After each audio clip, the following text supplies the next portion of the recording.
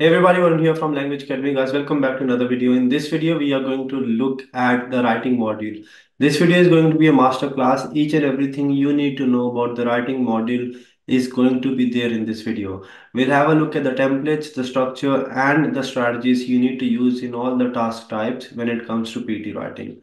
What I'll be doing is I'll be sharing my screen. I'll take you through the different tasks in the writing module, the strategies, the sample answers, and the common mistakes which a lot of students do make. Plus, we'll have a look at what other areas do you get points from in the writing module. And at the end, I'll give you a practice plan so that you have something concrete to practice and to monitor and track your progress. Let's get going. I'll share my screen. I've got everything ready for you. Just make sure you pay attention, and writing, you can get it out of the way if you follow what I'll be telling you in this video. First of all, in writing, you have only two different question types, but actually in writing, you get points from six different question types. Two from the writing itself, one from reading, which are your reading writing blanks, three from listening, which are summarized spoken text, listening fill in the blanks, and write from dictation.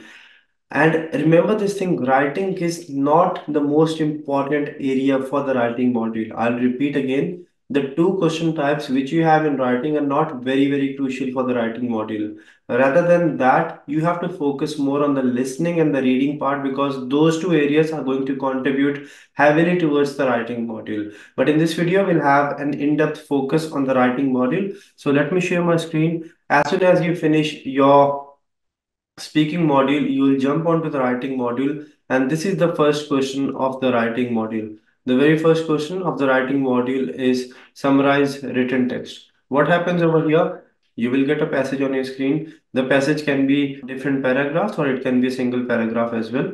The passage will be up to 300 words long. What you have to do? You have to read the passage and then write a summary of the passage in one sentence between 5 to 75 words. So you'll have a passage or a text on your screen up to 300 words long. You have to read the passage and then summarize the passage in 10 minutes. You'll be given 10 minutes. You have to write the summary in just one sentence, means only one full stop, between 5 to 75 words. This task will give you a lot of points in writing and a few points in reading. You'll get one or two summarized written text in the test. Summarized written text I'm going to explain you in this video is about PT Academic, not PT Core. In PT Core, summarized written text is a bit different. So if you're preparing for PT Core, there's a video of summarized written text PT Core on YouTube. You can watch that as well. But don't refer to this video. This task is marked on four different parameters: content, form, grammar, and spellings. I'll first of all explain you this in simple words. This passage, you have to write the summary of this passage in just one sentence, which should be between 5 to 75 words. Now, one sentence means there should be only one full stop. You cannot use any full stop in the middle, any exclamations. Only one full stop that is supposed to be at the end. And the word limit is 5 to 75 words. Remember, a computer is going to check your answer. There is no human involvement. Now, let's say this passage is given to 100 different students, and all of the students are writing the correct answer. No two students will have the same answer. Therefore, there is no right or no wrong answer. How will computer then check your content? Computer will check your content on the basis of keywords.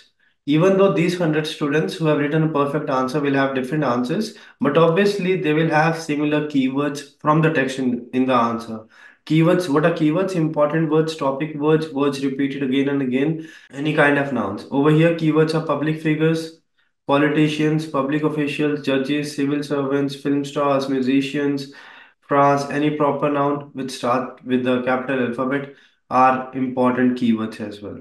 So to get full points, 2 out of 2 in your content, you need to make sure you include 5 to 7 keywords from the passage in your answer.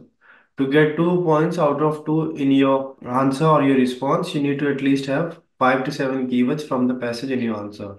Then you get 1 point for form. 1 point for form is pretty simple. You have to only write one sentence and between 5 to 75 words. If you write less than 5 words, more than 75 words, or use a decimal like 18.1, computer takes this as full stop many a times, so no decimals, no decimals here as well. If you get a word like u.s.a, you just write USA without the dots. 18.1, you can simply write 18. No decimals, no question mark, and no exclamation as well. Between 5 to 75 words, ideal word limit is, I would suggest you write around 60, 65 words. you'll be fine. 2 points for grammar and spellings, pretty straightforward. If there are no grammar or spelling mistakes, 2 by 2. One grammar or one spelling mistake, 1 by 2. More than one grammar or spelling mistake, 0. 2 points for vocabulary. For this, you have to make sure you do not use any kind of informal language, use academic words or academic language. For this, you don't really need to worry because the trick or the strategy I'm going to tell you will take care of it. Now, what you have to do, as I've told you, you have to only use one full stop. Try not to use any exclamation and question mark. Only one full stop. You have to write between 5 to 75 words, ideally around 60 words. You're not expected to cover everything. Obviously, if the passage is 300 words long and you're writing 50 words, you cannot cover everything. You just need to focus on the main idea. You just have to satisfy the marking criteria, don't have to worry about anything else. And you can use the same words, sentences, or phrases from the passage. Now, what you have to do, the method, we have to satisfy the marking criteria, right? The marking criteria, first thing computer will look for 5 to 6 keywords. If this is done, next form means 5 to 75 words. If this is done, grammar and spelling, this is done, then vocabulary. Okay, what you have to do, you have to select 3 to 4 sentences or find 3 to 4 important sentences. When I say important sentences, means sentences with important keywords, and then join using the connectors. 3 to 4 sentences which have got important keywords. Important keywords mean any kind of noun, words related with the main topic, words repeated again and again. All right. If you look here, what are the important sentences? First sentence is pretty important, and normally first sentence is important because first sentence will give you a good idea or will introduce the topic. First sentence over here says public figures include politicians and other public officials such as this. So we have got a lot of keywords here. This, film stars, musicians. So we'll use this sentence, and then this sentence is also important.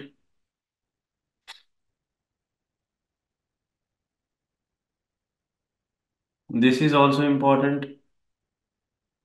There are quite a few important sentences here, right? It's not mandatory that all of the students will have the same important sentences. My important sentences can be different as compared to yours. As long as your sentences altogether have got 6, 7 keywords, you're good. This is a sample answer.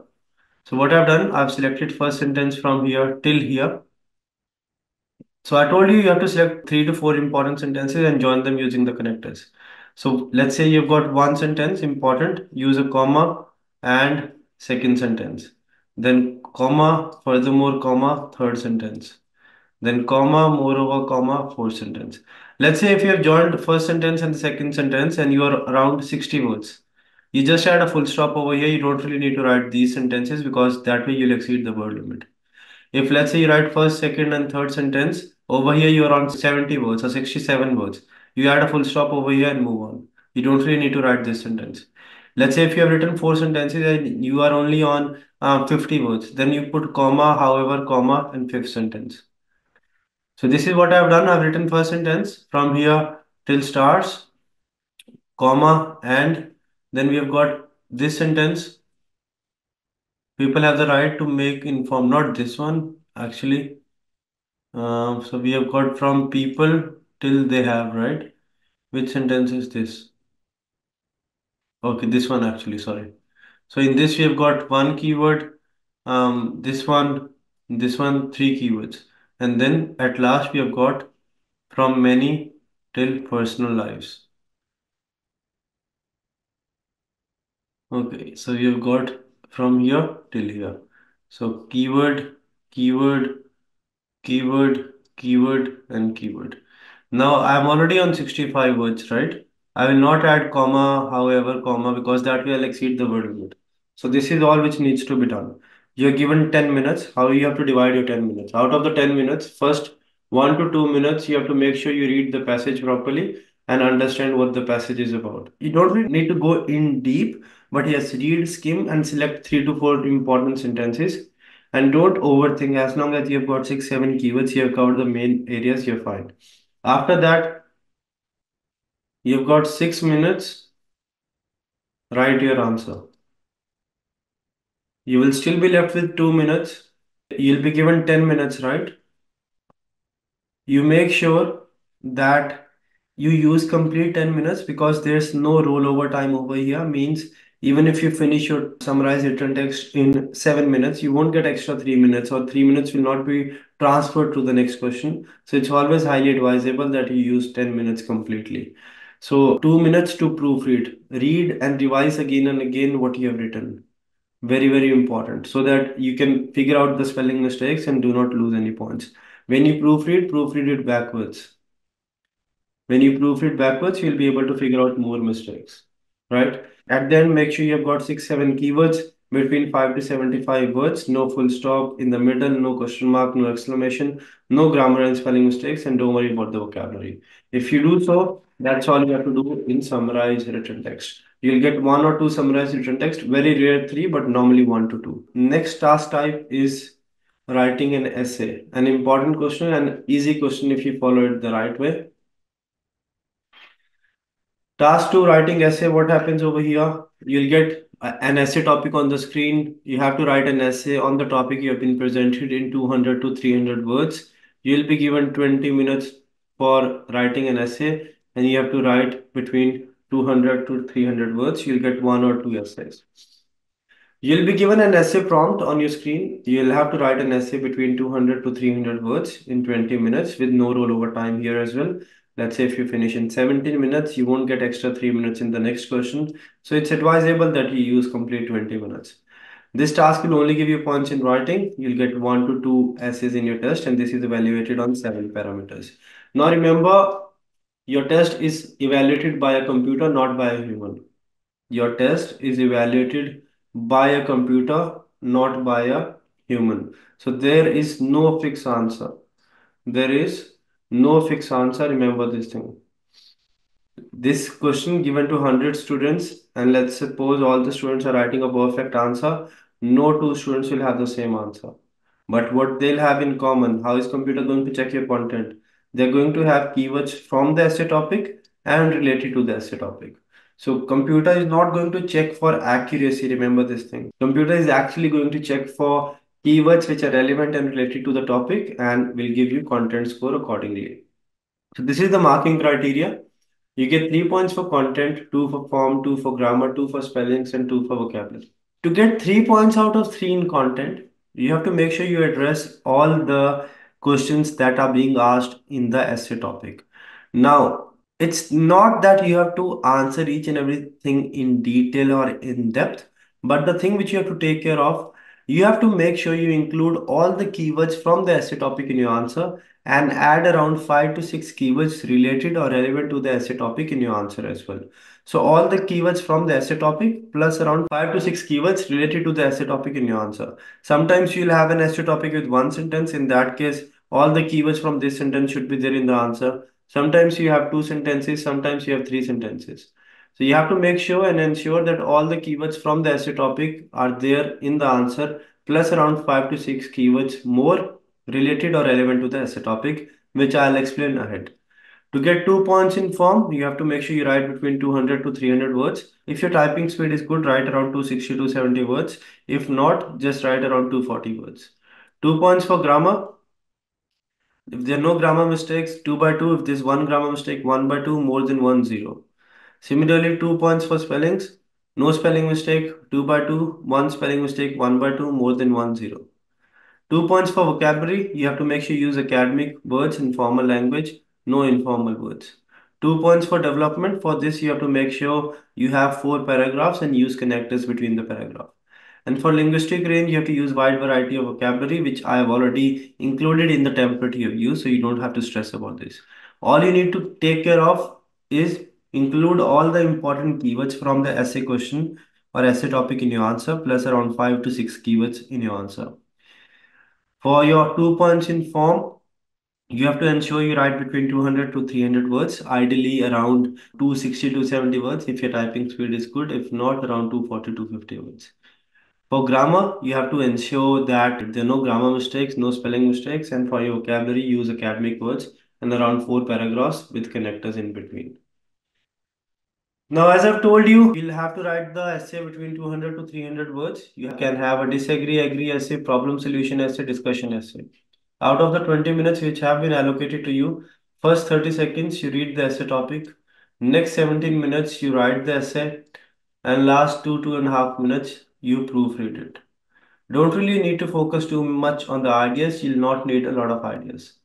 You satisfy the marking criteria. That's all you have to do. What's the marking criteria?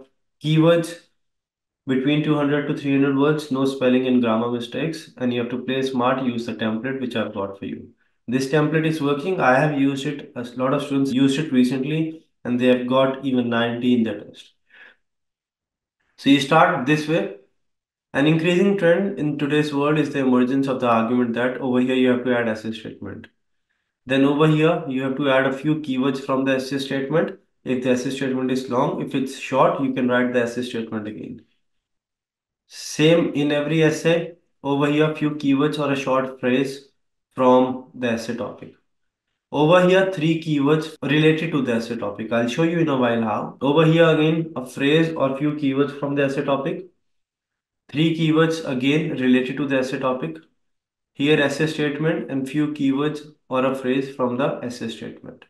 If you don't have three keywords, you can write one and two keywords as well. Now there can be several scenarios, right? You can get an essay topic with one statement, which is short. You can get a single statement, a long one as well. You can get an essay topic with two statements. You can get an essay topic with three statements as well. What do you have to do in every case?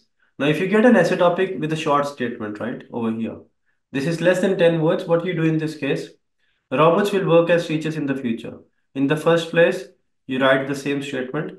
Second, where you have to add a small phrase, you can write the same statement again. Over here, one keyword, or you can even add a phrase like related to the robots working as teachers, or robots is fine as well. Over here, three keywords related to the essay topic. So, if robots are working as teachers in the future, what will be the consequences? Loss of jobs, lack of personal interaction, disinterest of students. They'll be highly accurate, they'll be highly efficient, they'll make less mistakes, maybe lack of communication skills among the students. So doesn't matter if you have got positive or negative keywords, you can write whatever keywords you have as long as they're relevant and related to the essay topic. Other factors impacted by the topic are loss of jobs, one keyword, high accuracy, another keyword, and less mistakes, another keyword. Then over here, we have added a small keyword from the essay topic. Essay statement, three keywords, students' doubts, personal interaction, and communication skills. That's it. You don't really need to, I'm telling you again and again, you don't have to write very long keywords, 1 to 3 word keyword, related or relevant to the essay topic. Over here, essay statement again, and a small phrase or keyword from the essay topic. If you get something long like this, in this case, you cannot really include the whole essay statement again and again. That way you'll exceed the word limit. So we have to at least include all the keywords from the essay topic at least once, or if you can twice, that's better. So in first place, we have added everything. And second, we just added a small phrase from here till here.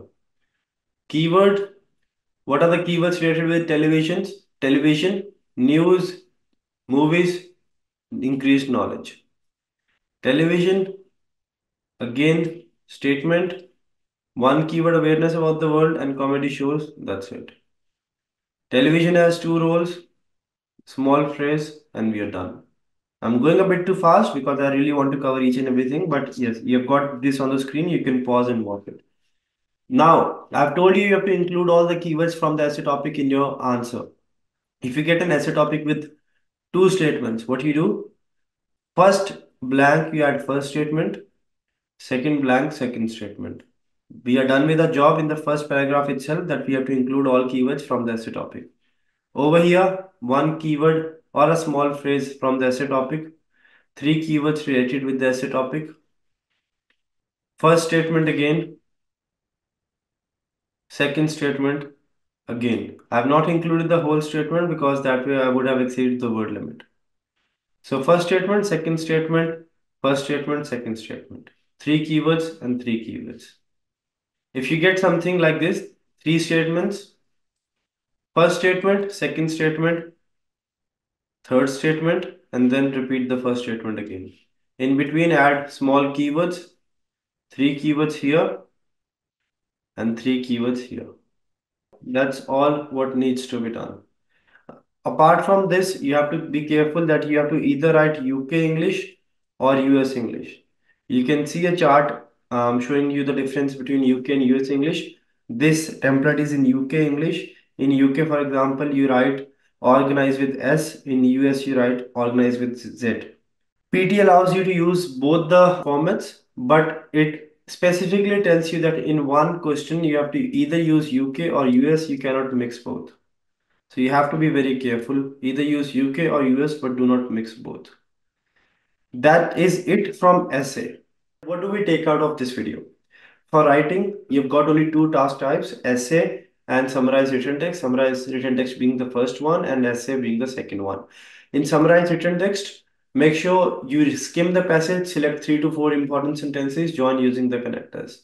For your essay, you have to make sure that you follow the template. For content, include all the keywords from the essay topic, plus include around 5 to 6 keywords relevant or related to the essay topic. Make sure there are no grammar and spelling mistakes in both summarized written text in essay as well. For summarized written text between 5 to 75 words, only one full stop, no decimals, no exclamation, no question mark. All right. Between 5 to 75 words, ideally around 60 words. Join the sentences using the connectors. For essay, between 200 to 300 words, around 4 paragraphs, ideally around 250, 260, 270 words. If you follow the template, you'll easily go around 270 words. And then in both, no grammar and spelling mistakes. And at the end, 2 to 3 minutes for proofreading to ensure no spelling mistakes are there. And try to proofread backwards, bottom to top, not top to bottom. That way, you'll be able to figure out more mistakes. Now, along with this, if you are struggling in writing, don't just focus on essay and summarize written text because these two are easy question types to score. Majority of the students who do not get their desired scores, they miss out in reading and writing blanks, listening, summarize, spoken text, blanks, and dictation. If you are not getting your scores in writing, make sure there are no spelling mistakes in summarize, spoken text, in your blanks, and in your dictation. Especially if you're missing out in both listening and writing, the main reason why you're not getting your scores in writing is then you're listening, because listening impacts heavily towards writing module. So you have to be very careful that there are no spelling mistakes and your 3 tasks from listening are perfect. Then you're reading writing blanks. So the main contributors towards your writing module are reading writing blanks, write from dictation, then summarize spoken text, then essay, then listening, fill in the blanks, and then summarize written text. So practice summarize written text one essay every alternate day, but don't focus too much. You don't have much to do in SWT or summarize written text. You have to just join sentences. In essay, you have to follow the template. Focus more on reading, writing blanks, summarize spoken text, listening blanks, and dictations. Now, if you are missing out in writing, what you have to do, I want you to go on languageacademy.com.au, take an extensive mock test. Go to extensive mock test. There's one free mock test available. Go to writing, take this mock test. This mock test has all the question types. So summarize written text, essay, this. These all actually contribute towards the writing module, right? So this will, at the end, you'll get a scorecard, analysis, and feedback, and that will give you a clear idea that if you're missing out in writing, it's not really because of these two, but actually because of these four. And you'll be able to practice accordingly. So go on languageacademy.com.au, take these extensive mock tests. One extensive mock test is available for free as well, all right? That's it from this video. I hope the video was helpful. We covered SWT, essay, and the marking criteria. The practice plan I've given you, but if you want an overall practice plan, you can do 20 reading writing blanks, 2 summarize written text, 10 listening blanks, and 30 write from dictations every day, plus essay and summarize written text one each every alternate day. When you practice listening, make sure you make a list of all the spelling mistakes so that you don't repeat the same mistake again, because spelling mistakes in listening are heavily penalized and will significantly impact your writing module. That's it. If the video was helpful, do like, share, and subscribe. If you want me to cover anything else, let me know. We do provide online classes and we have on-campus training as well. We have got campuses in India, in Nepal, and in Australia as well. These are the locations. If you need any help for PT Academic, for PT Core, we run several batches according to different time zones. Just visit our website, submit the contact us form, or you can give us a call on these numbers, and our team will be with you and we'll make sure we give 100% to help you save time, money, and get your desired scores in the very first go. Now go on languageacademy.com.au, start practicing and take the mock test, and especially take the free full scored mock test before your test. that will give you a scorecard, in-depth analysis and feedback, and you'll have a clear idea before you actually go for the test that what are the things you need to work on. Or you can download the LAPT exam practice app as well and start practicing. That's it. I'll see you in the next video.